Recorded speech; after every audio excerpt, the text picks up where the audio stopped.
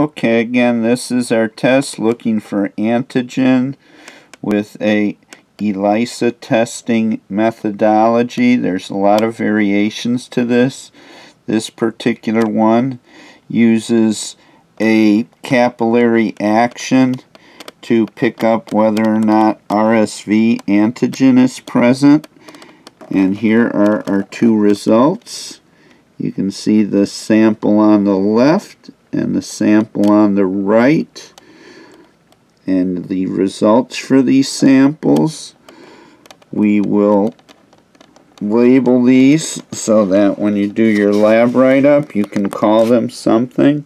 So we will call the sample on the left A, and we will call the sample on the right B.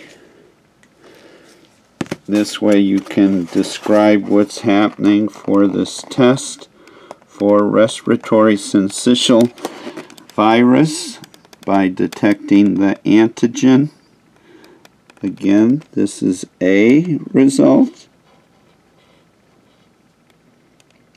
and this is our result for specimen B with this particular methodology.